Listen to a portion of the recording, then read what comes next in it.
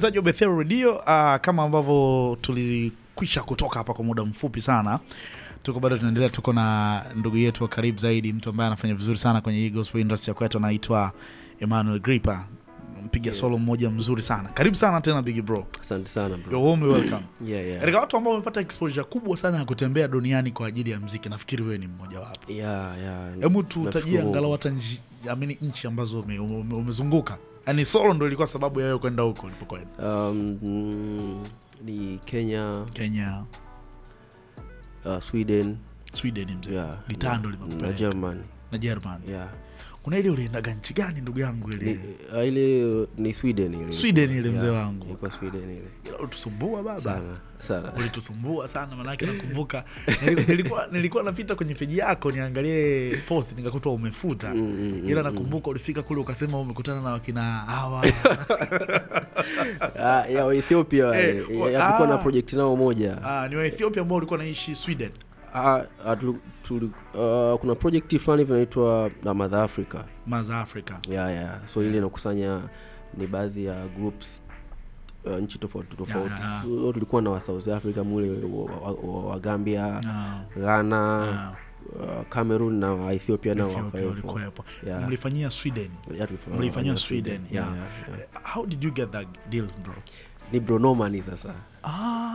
Mzee Norman ndo aliyeniunganishia. Alikuunganisha. Kwa gigi zote za nje Mzee Norman ndo? Yeah. Anafanya fitina za nani? Yeah. Yuko kwenye ile kamati ya fitina. Yeye ni guitarist pia wa hiyo project. Okay. So kukawa na hiyo trip. Wakawa wanatafuta mpiga gitaa. So akamuuliza Norman kwa sababu ni mpiga gitaa mkubwa. Yeah, of course. Umeona? Alafu na yeye ndo anajua ni guitarist yupi ambaye ni mzuri, ambaye anaweza kafiti pale. Unaona, kaulizwa akasema na dogo fulani hivi atatisha sana. Fanya vizuri. Akanipigia simu basi. Ukaenda mzee. Ukakutana na wakina hawa. Lazima zikuwa story tu, unajua. Ethiopia. By that time mimi nilikuwa followers wako mkubwa sana hata kabla hatujakutana hivi physically kupiga story. Wewe ulikuwa unatuonyeshaga bwana, yani unaichukua ile kamera mzee unaipiga alafu unawatag washikaji. Nakumbuka kina Jomako kina nane. Jamani nimekutana na wakina hawa huko hapo. Hatari mzee. Of course. Unafikiri kwenda nje ya nchi na kufanya music, na kwa hiyo unaosoma muziki wa kule ulivyo, ukicompare na muziki wetu specifically gospel, unaona kitu gani katikati hapo? Speed. Wenzetu wako na speed sana hivi. Ni wanakimbia mchaka na uko very serious. Unaona, the thing ni kwamba sisi ndo tunajikongoja sana. Nafikiri ndo tofauti kubwa sana. Kuwa serious na wana speed, wanafanya vitu yani the serious sana. Alafu asilimia kubwa ukikutana na mtu ambaye anafanya anafanya music as in music, yani music only. Labda tu ndo kutakuwa na vitu vingine ambavyo ni part time, umeona. Lakini sisi hapa music haijawa kama main thing. Sisi tumeka music ni kama part time. So mtu anaenda shule huko anasoma biology, anakuja huko anasoma nini, afu baadaye yani ni kitu cha 10 hivi ndo anakiweka music sasa. So huyo mtu anaweza kaa serious na huyo mtu tukafanya naye hawezi kufanya naye kazi kwa na wewe ni mwanamuziki, yani unafanya main music ndio your thing, umeona. Alafu mimi ni mcheza mpira, alafu nasoma, alafu pia na biashara yangu. Alafu kitu cha 5 ndio music. It's too hard kufanya kazi na wewe. Yani kweli, that's true. Okay. Ukiwahi kuamka asubuhi kwenda studio labda nini mimi ndio kuamka asubuhi kwenda mazoezini ya kucheza mpira au nitaenda kuangalia mifugo yangu, umeona. Alafu baadaye saa 9 hivi jua lina ndo nitakuja kufanya music. So hiyo ndio ambayo inatufanya watizitu siwe too smooth yani kwa haraka sana, kwa sababu music sio our main thing. Umepata neema kubwa sana ya kufanya muziki wa dunia. Tumerudi Tanzania sasa. Tumetoka Sweden. Tumerudi TZ. Umefanya vijana wanaita magigi. Magigi mengi sana. Magigi mengi umefanya na wasanii wengi wakubwa kina Farid Kubanda. Probably na Diamond umefanya kazi na Diamond. Na nani tena mwingine? Farid Kubanda, Diamond, Vanessa, Juxi, Ruby. Na Weusi umefanya nao. Blaza ni kama umemaliza brand zote sana ni kabisa. Umemaliza. Kipi kinakupa courage ya kufanya kazi na wale watu? Ni kazi. Ni kazi. You are born again. Wewe umeokoka. Yesu ni Bwana na Mwokozi wa maisha yako. Kabisa. Kuna mitazamo ambayo watu wanasema kwamba mtu akiwa ameokoka hawezi kufanya kazi na Diamond, kufanya kazi na Juxi. I think ni watu ndio wanasema hivyo. Sio Mungu anasema hivyo. Perspective yako ikoje? Ni kwamba mimi naamini sisi ni nuru ya ulimwengu. Na nuru haiwezi kuangaza nuruni. Unajua nuru inaangaza gizani. Umeona? So kwa hiyo mentality ya watu kuwa usifanye hiyo mimi nachukulia ni kazi. Umeona? Lakini ukiangalia mwisho wa siku kwa hiyo huduma ambayo mimi nimepewa ya music, unajua music inakwenda kuongea direct na nafsi yako.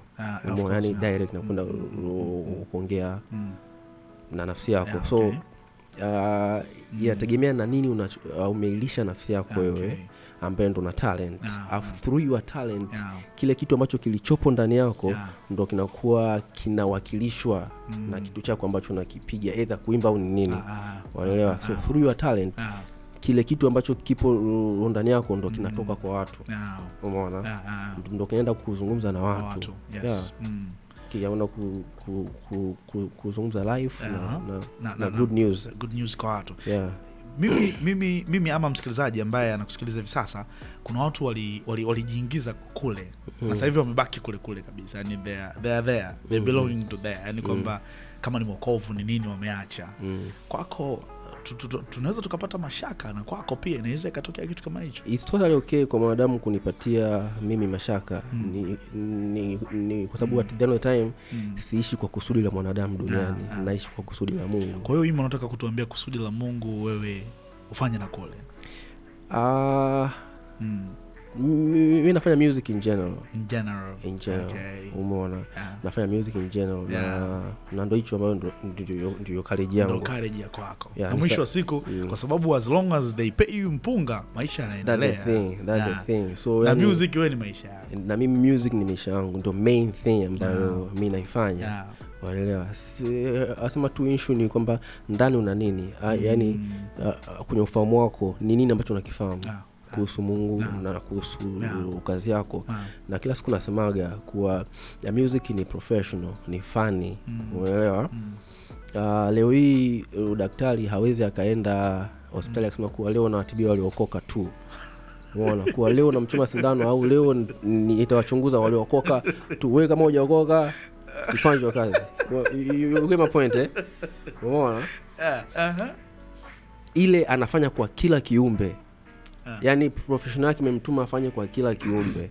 Umeona? Ila issue inakuja ni kwamba akianza kutoa mimba, akianza kuuza madawa fake, you get my point, anakwenda kinyume na matakwa ya kazi yake. Umeona? Lakini akifanya kazi kama kazi hiyo haidhuru kabisa, yani yupo on point. Sema tu ni watu huku ndo anaanza kuchukulia hivyo. Umeona? Sasa na walimu pia hivyo. Teacher akisema kuwa haya amjambo wanafunzi, hatujambo. Sasa leo ni Waislamu wananilie, hebu kaeni huku, leo nafundisha waliokoka. Tunaanza na math. Umeona? Lakini ubaya wa mwalimu au wa kazi ya huyo teacher inakuja pale anapoanza kuwatongoza wanafunzi, anapoanza kuwatia mimba wanafunzi. Umeona? Ndo anaharibu professional yake. Music is professional. Na watu waenda shule na ada ya muziki mzee si ya kitoto. Marefu. Yani si vya kitoto. Mpaka tunachukua doctor, mtu anakuwa na PhD ya music. Kuna maprofessor wa music. Unaelewa? Hivyo mtu anasoma professional. Sasa huwezi kuniambia kuwa mtu afanye tu, yani hamna chuo kimeandikwa sawa. I don't know, mimi naona ni kila mtu yuko free na kutokana na nyumba ambayo amezungushiwa, ambayo anaishi ndani. So uhuru wako wewe unategemea na nyumba ambayo unategemea na ukubwa wa nyumba ambao upo. Unamaanisha nini? Uhuru wako wewe ndo ambao unategemea nyumba. Yaani hauwezi ukawa unaishi kwenye hiki chumba afu ukawa na uhuru wa uwanja wa mpira. I got you. I got you. But ukiwa na nyumba kubwa hauwezi ukawa na uhuru wa chumba kidogo. Kwa hiyo utakuwa na uhuru according na akili yako naishi kwenye nyumba kubwa kiasi gani. Exposure uliyoipata. Nimekuuliza hilo swali maksudi kale kabisa. Exposure uliyoipata ya kufanya music ya hip hop, hip hop, R&B, whatever, secular music in general. Alafu turudi huko nyumbani kwetu kwa sisi ambao labda tunafanya gospel. Ukijaribu kuweka hivi vitu viwili kwenye mizani, unaona nini katikati? Mtemo bora, seriousness, commitment, being serious. Gospel tunapenda mteremko sana afu na kama nilivyokuambia asilimia kubwa wa Tanzania asilimia gospel tunapenda mteremko. Hii unamaanisha nini? Yani tunapenda ni ile asijui ni kwambia yani vitu virahisi, yani tunakuta tu yani ni kitu kimeenda, tupendi kuhustle. Umeona, ila nimefanya mfano na hata nikiwa naongea na kina Kevin na watu wengine na mpiga mfano ya Mbosso na Diamond. Nimefanya na Diamond, yani nimeenda studio, yani mfano Diamond alikuta studio, jipange. Yule jamaa anafanya kazi mzee. Anafanya kazi. Yani he's busy, yani anafanya kazi afu yuko serious. Na kazi yake ambayo anaifanya. Nimefanya na Mbosso, yani they are busy, yani wako serious na kazi. Mpaka saa 9 usiku mtu anakuuliza I say nenda kapo saa 9 usiku hivi saa 10, yani hapo umeingia saa 12 studio hapo. Gospel kwetu huko gospel mtu kwanza kuja studio tu anakuambia saa 4 be there. Saa 7 huyo saa 7 ndo anakuja na anakuja amechoka na anakuja amechoka kwanza. Inabidi mpumzike kwanza ili ndio mwanzo kufanya kazi. Hiyo point. So okay. Mimi nakufuatilia brother mkubwa. Ndiyo. Kuna kitu kinaitwa Cheka Tu. Recently kwenye Cheka Tu umekuwa ukionekana na mrembo mmoja mara kwa mara ukiwa naye. Sasa wajumbe wanasema vipi brother pale ndo amekaa au inakuaje? Yupi? Kuna mrembo mmoja bwana. Mrembo mmoja kuna Cheka Tu nyingi sana ni muonekana na marembo. Ya mwisho. Yeah. Alafu mrembo naye siku moja alionekana kwenye page yake.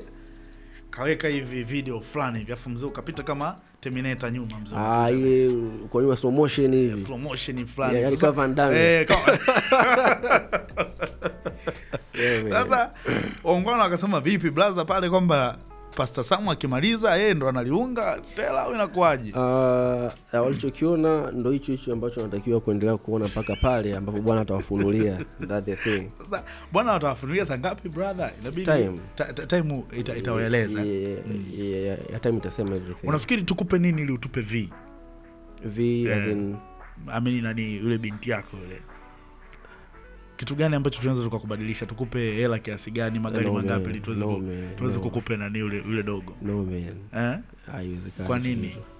I love him. I love her. Why?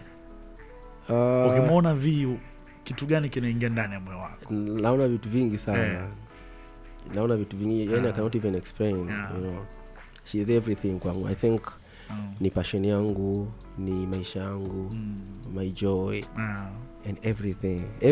Ngapi zinaweza zikapita usimuone haiwezi kapita siku na yeye mwenyewe hawezi kapita siku asinione. So amekuwa ni mshikaji wangu, yani ni mshikaji wangu afu naongea naye vitu vingi, tunapiga story, yani ni mshikaji wangu sana. Sana. Okay. Story ambazo zipo mwaka jana walikuundiaga group. Kuna group brother mwaka jana walikuundiaga. Kuna wanawali fulani hivi, wajoli fulani wakakuundia group fulani hivi. Hebu tutabanaishe kuhusiana na hiko kitu. Ilikuwaje? Ni kitu fulani hivi kigumu kukielezea. Ni kwa sababu ambacho natakiwa nijifunze, inabidi tujifunze kwa mti hata Kristo asema usinijibu sasa kibiblia sasa. No, kwa sababu yani nataka kuweka hivi vitu sawa. Umeona, inabidi tujifunze kuwa na mentality ya kwamba ya kale yamepita na sasa yamekuwa mapya. Umeona, vita moja hapo ya kiroho ni wewe kushindana na jana yako. Yani ndio vita moja ambayo inawatesa. Achana na hii vita ya kiroho ambayo umelala usiku, sijui tunasema kuwa mchao umekuja umepiga naye toka. Hiyo sio vita mzee.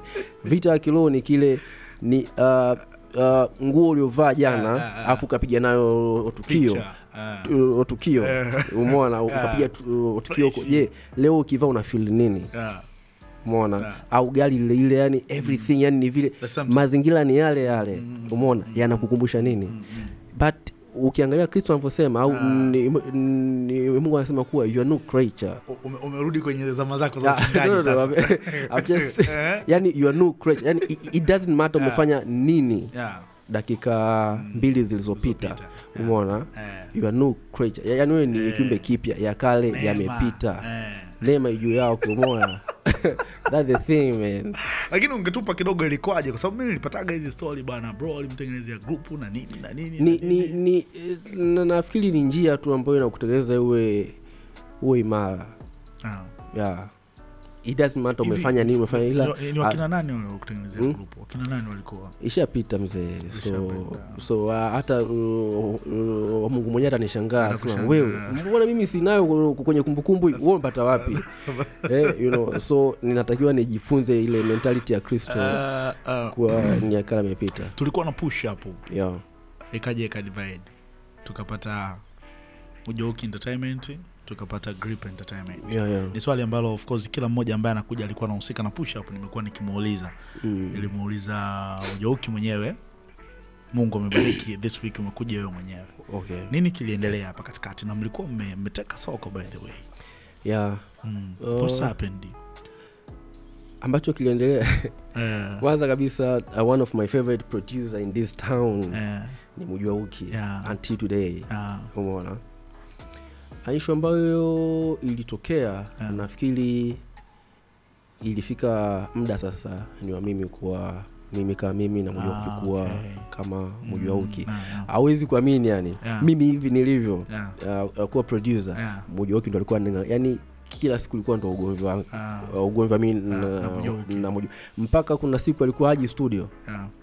Anaweza utajifunza lini? Unaelewa? So ni mtu ambaye alikuwa anaanzia mema kuwa you have to know, yani alikuwa ananiambia kuwa hautakaa na mimi muda wote. Hautakaa na mimi sasa mimi na wewe ukiachana ni nini utafanya? Na mimi I can see kabisa uwezo wako mkubwa kuwa you are good producer. Ni producer mzuri. Jifunze. Akanianganiza hivyo. So baadaye nikaanza kujifunza mdogo na mwangalia. Hata ilipofika basi mambo yakatokea. Nikamwambia bro basi ndio hiyo hivi. Tukachukua nani zake. Inasemekana Ima ndo ulifuta ile albamu ya nani ya live recording ya Joel Lwaga. Ni kweli? Kwa nini? Ile ya kwanza kabisa. Tuioni brother, tuioni mahali popote pale. Nisikie hizo story. Nikamwambia bwana Ima ndo alifutaga ile nani ile ndugu yangu. Mimi nafikiri tuishi vile Mungu anavyotaka tuishi. Sawa. Kuwa ni yakala imepita. So we are no creature. So hata mimi nikikuuliza yani kiumbe kipya ni kiumbe ambacho hakijawahi yani ndo kipya leo. Ndo newborn yani. Ndo kimetoka tumboni. Hayo mengine tuyaache. Mimi acha niseme tu sijaifanya hivyo. Hujaifanya hivyo. Sikumbuki. I'm no creature. Na mahusiano yako na Joel is my guy. Friendly kabisa. Joel is my guy. Na tunasubiria hiyo tarehe 29 mwezi wa 11 tufanye maisha ya wake huko ndani. Kuna watu ambao wako inspired sana na wewe. Wanapenda kile unachokifanya. Unawaeleza nini? Kitu cha kwanza ambacho watu ambao mimi na inspire ni wanafanya kitu ambacho mimi nataka yani kitu ambacho mimi nafanya. Mwisho wa siku niseme tu kuna chakula cha kushibisha mwili na kuna chakula ya kushibisha roho. Yaani unajua uchungaji bado hujatoka ndani yako. Mimi naona kabisa. So kabla hujaanza safari ya kutumikia talent yako, watakiwa ujue nguvu ambayo inaweza kusukuma talent yako hiyo pale ni nini. Maneno mazito sana. Yeah, it's a Christ. Ni Kristo mwenyewe, yani ni the word of God mzee. I think huo ndo ujanja ambao wanaweka mjini mpaka sasa hivi. Kuwa na ile shauku ya kumjua Kristo daily ili niwe free. Sio niwe free kwa ajili ya maneno ya watu kuwa anambia usifanye hivyo. No. Maadamu waweza kanifanya mimi niwe free mzee. Gari mzee. Yaani Mungu mwenyewe ndo anaweza kanifanya mimi niwe free. Kwa hiyo kitu kile ambacho na mshauri mtu ajue kwanza ile nguvu ambayo inaweza kusukuma talent yake, alafu mwisho wa siku ndo aanze kuitumikia talent yake, afanye zoezi, afanye everything. Maneno yanayosema juu yako Ima, ungekuwa wewe ni nguo, nafikiri ungekuwa unafanana na namna gani? Yaani maneno yanayosema kwako ingekuwa wewe ndo nguo sasa. Alafu kila mtu anakusema kuna trouble inatokea. Unafikiri ungefananisha na nguo gani? Mimi nahisi kama ingekuwa unafananishwa na neti. Si bora neti mzee. Ningekuwa sipo kabisa. Ni kiuzi kimening'inia cha neti. Unafahamu vile vikamba ya kuchomekea neti. Ndio kile ambacho yaani unakosa nguvu hata kutema mate. Kipi kinakupa strongness? Me of course I had a lot of stuff concerning you. Kinachonipa nguvu is God himself, man. Mungu. Say wajua wewe haujakamilika. Ni kweli. Unaelewa? Haujakamilika na wewe haumpendezi Mungu the way you are. So Mungu alichokifanya akamchukua mwanae mpendwa Yesu Kristo, akapendezwa naye, akamwangalia, akampenda, akasema no. Huyu sasa ili nipendezwe naye zaidi, acha nimweke ndani ya mfinanga. Ili nikimwangalia mfinanga nisimuone yeye, nimuone mwanangu mpendwa niliyependezwa naye. Kwa hiyo kazi ya Mungu ni kulitimiliza neno lake, yani kumtimiliza yule mwanae mpendwa ambaye anapendezwa na yeye ndani yako. Hicho ndo ambacho kinafanya mimi niwe na nguvu mzee. That's great. Nipe tano mzee. Unafanya vizuri zaidi mzee wangu. Karibu sana mzee. Thank you so much. Karibu sana bwana, kazi zako ni njema sana. Sisi tunaelewa mchango wako kwenye gospel. Glory to God. Leo tukizungumzia wapiga gitaa, soloisti, wale ambao wenyewe kabisa. Bro, sisi tunakupa wewe mzee. Thank you so much man. Neno lako la mwisho kabisa kwa ajili ya mtu anayekusikiliza, na sio mbaya zaidi ukifocus kwenye kamera. Wape neno la mwisho, ikiwezekana unaweza ukahubiri, sio mbaya. Watu wengi wameongea ujumbe sana kuhusu don't give up, usifanye nini. But mimi ninachoweza kusema kuwa usijitafsiri kwa mtu. Yaani mwanadamu anaweza kukupa tafsiri ya wewe ni nani. Umeona? Hauwezi kujiona, you will never see yourself kwa mwanadamu. You get my point? You always see yourself, yani utajiona your real image kwa Kristo, only Christ. Umeona? Kwa hiyo usitafute sana kujua mwanadamu anataka kuone vipi au kumpendeza mwanadamu, bali tafuta sana kuona kuwa Kristo anakuona vipi wewe. That's the thing, man. Thank you so much, brother. Thank you, man. Bwana, tuko na anaitwa Emmanuel Gripa. Yes, miongoni mwa watu ambao wanafanya vizuri sana kwenye muziki wetu wa gospel. By the way, Mungu amempa neema kubwa ya kuwa mpiga solo mzuri sana. Lakini ukiachana swala la upigaji solo, vile vile ni music producer, anafanya kwenye hii tunaita Gripa Music. Na kumekuwa na nyimbo nyingi sana, na leo tumefanikiwa kupiga nyimbo mbili tunafikiri. Ya Calvin Johnny inayoitwa Unanipenda, lakini vile vile kwa Miriam Mbepela anayosema your love. Yes. Na tulikopo naye tumesikia mengi sana kutoka kwake. Sasa hivi tulikuwa tunasikika tu kwa njia ya sauti, kwa maana ya kwamba tulikuwa live kwenye Bethel Radio, lakini later on mida hivi fulani tutakuwa tunapatikana kwenye YouTube channel ya Sambezi. Ingia tu YouTube, andika Sambezi, subscribe the channel, utaiona kwa katika uzuri wake kabisa. Utamuona Ima mchungaji ambaye alitoka kwenye uchungaji akahamia kwenye ucheza mpira, akatoka kwenye ucheza mpira hatimaye sasa hivi yeye ni mwanamuziki, kwa maana kwamba anafanya solo lakini vivyo ni music producer, maana yake ana produce music na kazi yake ni njema zaidi. Mimi sina mengi sana kuzungumza. Hii ni The Sound of Gospel ya Bethel Radio na tunakutana hapa kila siku ya Jumanne kuanzia saa 8 mpaka saa 9, na leo tumekuwa na wakati mzuri sana. Tumesikia playlist kali, lakini vivyo tumeweza kusikiliza mambo mengi na mazuri kutoka kwake Emmanuel Gripa. Na mwisho wa siku amesema the real definition of your life, it's not about what people they say about you, but it's about God saying about you. Hilo ni swala msingi na kitu pekee ambacho unaweza ukakizingatia. Usisahau kupitia kwenye Instagram page ya kwetu ya Bethel Radio Tanzania, lakini vivyo unaweza kupita kwenye Instagram page ya kwake anaitwa Sambezi So Amazing kule, lakini vile vile iko Instagram ya kwangu mimi ninayezungumza hivi sasa Mfinanga 15. Huko kote unaweza kupata taarifa nzuri sana kuhusiana na The Sound of Gospel. Tunashukuru kwa watu wote ambao mnatutumia maswali, tunashukuru kwa watu wote ambao mnatupa comment nzuri, na tunashukuru kwa watu wote ambao mnatupa maoni. Tutafanyia kazi maoni ya kwenu na kila kitu kitakuwa kinakaa vizuri zaidi. Sina mengi sana kuzungumza, nilikuletea kipindi hiki. Naitwa Gadielson Charles Mfinanga. Mfinawe say until next time, God bless you. Tunaachana na wimbo huu wa kwake Miriam Bepela unaosema ya kwamba your love